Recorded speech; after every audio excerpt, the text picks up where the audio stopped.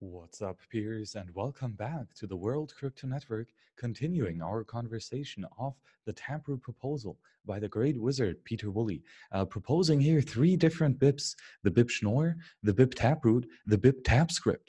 And this continues our already very long playlist here, covering all the interesting topics that we have with Schnorr signatures and Taproot and Graftroot and all the other magic that comes out of this on the World Crypto Network. So if you like this content, subscribe and support the show. Now, jumping back into the Schnorr BIP, we've already talked about the introduction and the design decisions made for the Schnorr BIP. Now, today, let's talk about the specifications for both the verification, batch verification, and signing of the Schnorr scheme. We first describe the verification algorithm, then the signature algorithm. The following convention is used, with constants as defined for SecP256K1. The lowercase variable represents integers or byte arrays. Okay, so the constant p is the private key, is the field size of 0x and then the hash or the hexadecimal fc to f. The constant n refers to the curve order, which is this right here. Uppercase variable refer to points of the curve with the equation y to the power of 2 equals x to the power of 3 plus 7. This is the LibSec P256K1 curve over the integer modulo p. The infinite uppercase p returns whether or not the p is the point at infinity. The x-coordinate of p and the y-coordinate of p are integers in the range of 0 to p minus 1 and refer to the x and y coordinate of the point p, assuming it is not infinity. The constant g refers to the generator, for which the x-coordinate of g is this hex and the y-coordinate of g is this hex. So this is the generator point of the LibSec P256K1 curve. In addition of points refer to the usual elliptical curve group operations. And multiplications over an integer and a point refers to the repeated application of the group operation. Right? Okay, so this is, again, all the important stuff for the elliptical curve cryptography, which is we have, well, a literally elliptic curve that has a generator point. And if you multiply this function of the curve over the generator point, then you do group operations. And that is something for an entire other topic, probably covered on the World Crypto Network somewhere already. But yeah, this is the mathematics behind it. Again, good to have heard it. Try to accumulate this knowledge and try to understand it. But yeah, this is high-level stuff and might not need it, but good to understand it. Functions and operations. This here refers to a byte array concatenation. The function of x of y or I and y, where x is a byte array, returns j minus 1 byte arrays in the copy of the eth byte inclusive to the yth byte exclusive of x. The function bytes of x, where x is an integer, returns the 32 byte encoding of x, and most significant bytes first. And again, this is very in-depth coding or implementation stuff. The function bytes of the public key, where p is a point, returns the bytes of the hexadecimal 02 plus, which here is like the first, let's say, identifier, plus the y-coordinate of the public key and 1, and concatenated the bytes of x, of the x-coordinate of the public key. The function integer of x, where x is a 32-byte array, returns a 256-bit unsigned integer whose most significant byte encoding is x. Okay, so here we return an integer that has encoded this x 32-byte array in the 256-bit. And it's unsigned, so we have not yet applied any signing function. The function lift x of x, where x is an integer in range 0 to p minus 1 returns the point p of which the x-coordinate is x and the y-coordinate is a quadratic residue modulo p, or fails if no such point exists. So this function, lift x of x, is equivalent to the following procedure. So we have let the y coordinate be a c to the power of p plus 1, the private key plus 1, divided by 4 modulo p, and fail if c is not y square modulo p, and return r and y, which is here the signature part, or a part of the signature. The function point x, where the x is a 33-byte array, returns the point p, the public key, so to say, for which the x-coordinate is integer of x from 1 to 33. And the y-coordinate of p and 1 is the integer of x between 0 and 1, and the 0 to 0 to hexadecimal encoding. Or it fails if no such point exists. The function point x is equivalent to the following procedure, which then again fail if you have x between 0 and 1, and that is not equal to the hexadecimal of 0, 2, and in condition, or like logical and, the x of 1 between 0 and 1 is not equal to the hexadecimal of 3.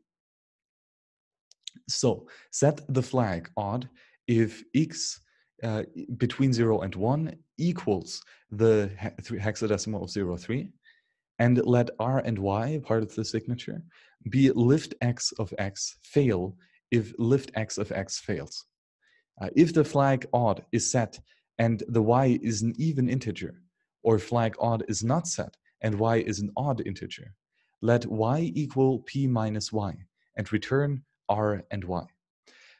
And this function, hash of x, where x is a byte array, returns 32 bytes of the SHA-256 hash of x, which we use hashing for a lot of stuff. The function Jacobi x, where x is an integer, returns the Jacobi symbol of x divided by p, and is equal to x to the power of p minus 1 divided by 2 modular p. So this is Euler's criterion, which we need for the fast check for the residual, the quadratic residual modulo p. And these are all the mathematical functions. Again, might be convoluted, might be a bit complicated, but it is actually basic math and not too difficult. So Schnorr signatures are much more easy and, let's say, trivial to grok than elliptical curve signatures, because and this all here is all linear, so that also helps quite a lot. But again, on the first reading, even I know after several readings don't really get it too much, so that's why I can't explain it yet very fluently. Again, we will have different people here joining us on the World Crypto Network again in future shows. For example, here the conversation with Jonas Nick has helped me a lot, and maybe he will be willing to come back, hopefully soon, to clear up some of these really in-depth details. Okay, now going to the verification. What is actually going on here? So the input that is provided for the verification is the public key, which is a 33-byte array, right? And that is the public key, which when is hashed is the Bitcoin address, or well, the BEC32 address now, which then is actually no longer hashed. Well, the message M as a 32-byte array. Okay, and the message here is actually the transaction proposed. So the inputs being spent, the outputs being generated. A signature, which is a 64-byte array, again, which includes the lowercase r, the x-coordinate of the point r, and the s part of the signature. The signature is valid if and only if the algorithm below does not fail. So let the public key be the point public key and fail if point public key fails, right? So this is to check that the public key is actually valid. Let R be the integer between signature of 0 and 32 and fail if R is larger than p, then it would be outside the finite field that we have specified here. P is a large, uh, yeah. Let S equal integer and signature, or integer of the signature between 32 and 64 bytes, and fail if the signature is larger than n. Again, this must also not happen. Let E be the integer of the hash of the bytes of R concatenated with the bytes of P and the message mod n. So this here is the part of the signature here with the bytes of the x coordinate of the R point and the bytes of the message or the public key and the message. And then let the point R be S of G minus E times P. So this is again then the point R. And fail if infinite R, right? If we are outside the finite field. And fail if Jacobi of Y of R is not equal 1, or X of R is not equal R. So this is, again, we want to have this R, the X point, or sorry, the Y point, be a Jacobi residual or a quadratic residual, and we check this with the Jacobi function. And we want to have the X coordinate not to be, we want the R to be the X coordinate of the point R. So this is how we can do the verification, right? And all we need is the public key, the message, and the signature. And then all this stuff is done on your full node to make sure that this is actually a valid signature coming from the private key of this public key over the valid message that includes the transaction, spending previously unspent transaction inputs or outputs as inputs, and generating new UTXOs in the output. Leaving with outputs being smaller than inputs and all that good stuff. So, okay, now we can have a batch verification, which is very nice because we, of course, do a lot of verification stuff with the blockchain and with your own full node. So input, the number U of signatures. The public key is a private key from 1 till U, okay? With U being 33 byte arrays. The message M for 1 till U of all these signatures, which is also a 32 byte array, and the message, the signature, all the signatures from 1 till U, and U being again 64 byte arrays. So this is exactly the same inputs that we need for regular verification, but with batch verification, we need this for all the signatures that we want to verify. So we need all the public keys in the block. We need to have all the messages, the transaction information of all the transactions in this block. And we need to have all the signatures of all the transactions within this block, or all the inputs, so to say. All provided signatures are valid with overwhelming probability if and only if the algorithm below does not fail. So generate the U-1 random integers, A2 till U, in the range of 1 till n-1. If they are generated deterministically using CSPRNG, a cryptographical secure pretty random number generator, seeded by a cryptographic hash of all the inputs of the algorithm. For example, the seed is the hash of the public key 1 till public key U, concatenated with the messages 1 till message U, concatenated with the signature 1 of signature till signature U. A safe choice is to instantiate a seed hash with SHA-256 of the CHA-20 with key seed using the cryptographical secure pretty random number generator to generate a 256 byte integer, skipping integers not in the range of 1 till n-1. So what we have to have here is a random seed within this, included in this algorithm. And we do this by employing here a cryptographically secure pretty random number generator, which is, well, rather secure and pretty random. So we need to be careful here which one we use, but we do this in Bitcoin Core already for all the other signatures. Now the libsec P256K1 library also has a CSPRNG encoded, as far as I know, and so no longer relies on the OpenSSL random number generator, which is cool. But we need this also in order not to reveal any private keys, I think. And we continue here with the algorithm that must not fail if all the signatures are valid. For I equaling 1 until U, let the public key of E be the point of the public key, and fail if the point of the public key fails. Right? So this actually needs to be a valid public key. Let R be the integer of the signature of E of 0 to 32, and fail if the R is outside the finite field. Let S of E be the integer of the signature of E from bytes 32 till 64, and fail if the SE is larger than N. And let E equal the integer of the hash of the byte of the X coordinate of the R point, the bytes of the public key of E, and the message of E. Right? That's each individual R and public key and message, and modulo that with N. Let R E, or so the R point on the elliptical curve, lift X of R.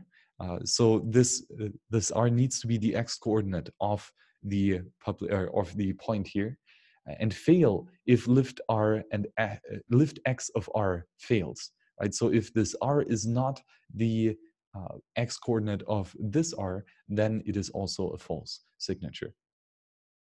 And also fail if S1 plus A2 S2 plus AU to SU, so all in between here, of the generator point does not equal R1 plus A2 R2 plus so and so on plus AU RU plus E1 P1 plus A2 E2 times P2 plus all the stuff until AU EU times PU.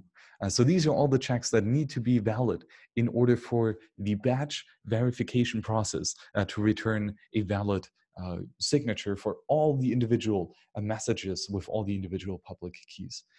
And notice that this does not require any cooperation with the signers. Right, every individual verifier can do this calculation if he has all the number of signatures included in the block, right? So he can easily see that all the public keys, which are included in the signature part of every transaction, the message, which is the transaction specifying inputs and outputs, and of course the signatures, which is part of this entire thing being broadcasted by the signer to the Bitcoin network. So this is very, very nice in the sense here that we have this information already in the blockchain. And now we just have to verify it on our own full node. And we can do this by employing rather simple mathematical functions, which is very nice. Okay, now continuing here with the signing part. Again, for signing, that comes, of course, before verification. But now let's explore this here. For the inputs, we have the secret key, which is D, as an integer in the range of 1 to n minus 1. So this is also within the finite field. And the message M, which is a 32-byte array. Okay, so we need to have the secret key, which we've generated here securely, and the message, which is the transaction setting up inputs and outputs, in total 32-byte arrays. To sign the message M for the public key, which is D times G. So D times G, being here the generator point, is the public key. And let K dash be the integer of the hash of the bytes of D, the private key, and the message, modulo N. And fail if K hash or K dash is not 0. And let R, the point, be K dash times G, which is here, K again is the bytes of D and the message. And we do this with R. And so let K then be K dash if the Jacobi of the Y coordinate of R equals 1. So this means the y-coordinate is a modulo residue. And otherwise, let k equal n minus k dash. So here again, we want to make sure that the y-coordinate of this r point is actually a modular, a residue or quadratic residue. And we do that again by applying the Jacobi function. If it returns valid or with 1 for one given k dash, then we know that this k dash is actually a valid k. And if it does not contain, or if the Jacobi function returns false, something not 1, then we simply take the finite field minus the k dash, and that will return us then a k, which actually is a quadratic residue of the y-coordinate. Let e equal the integer of the hash of the bytes of x of so the x-coordinate of r, right? Which we now know here as this part here, and concatenated with the bytes of the private key times the generator point times the message. And this here is again the public key, modulo n. And the signature is the bytes of the x-coordinate of r, right, lowercase r, and the bytes of k plus the private key plus e, or times e, modulo n. So this is the signature part, which we then again need here in the input for verification, right? So this is the signing part that happens, for example, on your own hardware wallet. And all that the hardware wallet needs is to have knowledge of the secret key, the private key that you can back up hierarchically deterministically with a mnemonic seed of 24 words. And the message being the transaction that you propose, spending your inputs and creating new outputs. And of course, these have to be valid with all the other consensus level criteria. Otherwise, it is not a valid Bitcoin transaction, although it might be a valid signature. And then all that you do here is, again, rather basic cryptographic magic. And it can be done with all the regular hardware, or should be able to be done with all the regular hardware that we use already. The above deterministic derivation of the point r is designed specifically for this signing algorithm and may not be secure when used in other signature schemes. For example, using the same derivation in the Music multi-signature scheme leaks the secret key. See the Music paper for details. So again, don't roll your own crypto. Cryptography is pretty difficult in all the nuances. And so if you have a naive implementation of this stuff, like if you naively apply this same protocol to the Music protocol, then you actually reveal the secret key based on some linearity and just balancing out of equations. That becomes then possible if something is aborted here. Go back to the Music paper and read this. Again, this builds on top of this for regular single signature, non-aggregated keys. This works pretty well, or well, rather like provably secure. Note that this is not a unique signature scheme.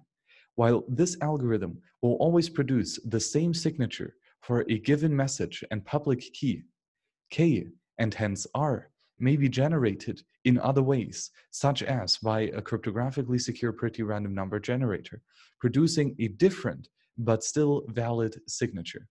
So again, if your private key is not a actually random number, then you're going to have problems, and all these security assumptions here of the discrete log no longer work, right? If your password is password 123, then the signature algorithm doesn't really do anything much because you can easily guess which private key you're using here. And so always, always, always get a secure entropy, a random entropy source for your private keys. Probably best to roll dice, casino dice that can actually then produce valid random numbers much better than any computer can. Okay, and then last for today, let's talk a bit about the possible optimizations. Many techniques are known for optimizing elliptical curve implementations. Several of them apply here, but they are out of the scope of this document.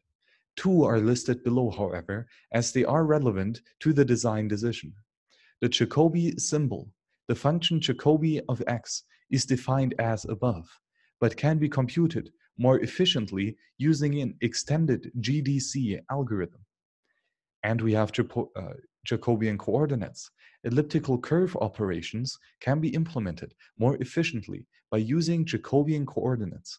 Elliptical curve operations implemented this way avoid many intermediate modular inverses, which are computationally expensive. And the scheme proposed in this document is in fact designed to not need any invention at all for the verification. When operations on point P with Jacobian coordinates x, y, and z, which is not the point at infinity, and for which x of the public key is defined as x divided by z to the power of 2, and y of the public key, the y coordinate, is defined as y of z to the power of 3. The Jacobi of the y coordinate of the public key can be implemented as Jacobi yz modulo p. And the x coordinate of the public key is not r, can be implemented as x is not equal z to the power of 2 r times r modulo p. So again, these are some mathematical efficiencies that we can put into the background that will save on computational time. But this is a implementation detail, right, on how exactly the node does the verification. As I understand it, it would not even be consensus critical if we have different implementations of this verification. I mean, of course, the core reference implementation will decide on one, but a alternative client might have different design decisions here for the efficiency of the verification computation. And this might be something that can be changed in different implementations without breaking consensus. But I'm rather speculating here, so don't take me for my word here. But it's nice to see that we can further improve this already very efficient process. And again, batch verification especially is just so handy for a blockchain Bitcoin use case, because we have all the number of U signers and the public keys and the messages and the signatures, and they are committed to with a lot of accumulated proof of work. So they tend not to change, and a reorganization of the fork or of the chain happens rather rarely. And if it does, then we have for the new set of transactions, again, a rather secure and committed to set of number of signatures, public keys, messages, and signatures, which is really nice. Then every full node can do for every single block a batch verification calculation where we have all the signatures, all the public keys, all the messages, and we push them together, all of them, and then we do one computation in order to verify if everything in this transaction is correct. And most of the time, hopefully, it will return, yes, everything is valid. And then with only one calculation right here, or with this calculation algorithm, we have drastically increased the efficiency of verifying entire blocks worth of transactions, which is outstanding. And again, especially with the optimizations to come.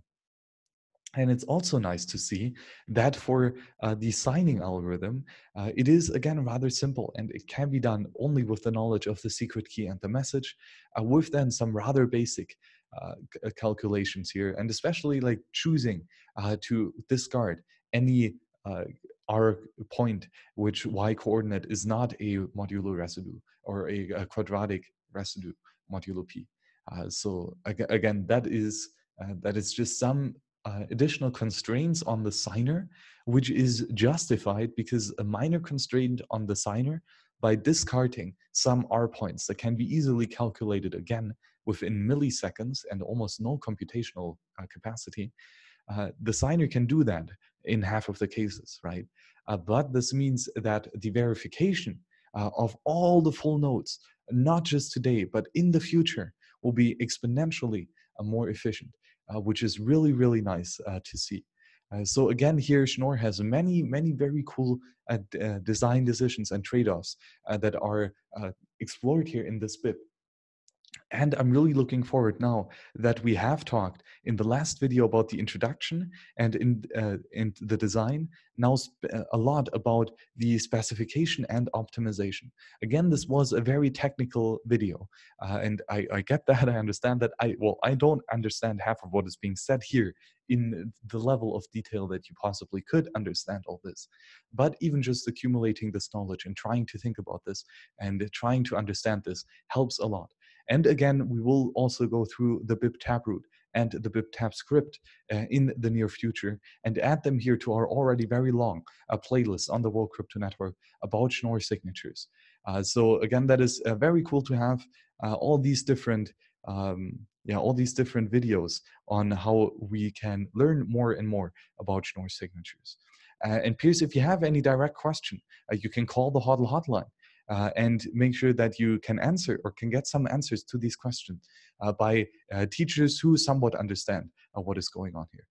And also, of course, if you would like to meet us here in person, we will do conferences and workshops and many different open source gatherings. And if you would like to have a better sound quality, then you can also contribute here on the right side to our Telecoin for new microphones for all these events that we will be speaking at and doing workshops and all that good fun. So Piers, thank you very much for joining us here today and see you on the next show. Bye-bye.